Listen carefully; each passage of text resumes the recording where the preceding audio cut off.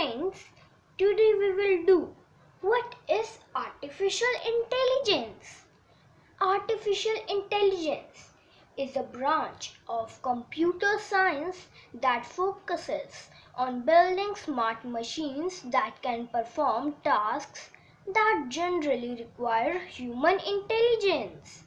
In brief, artificial intelligence is the science of making intelligent machines, especially intelligent computer programs. The concept of smart machines took shape in the 1940s and 1950s. A handful of scientists from different fields such as mathematics, psychology, engineering, economics, and political science discussed the possibility of creating an artificial brain.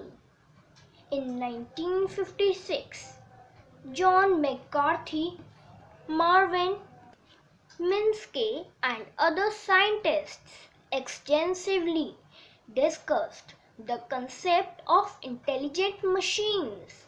The term artificial intelligence was coined after deliberations in a conference held at Dartmouth in 1956.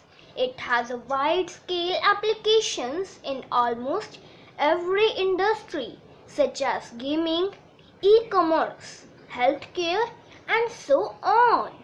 Thank you, friends.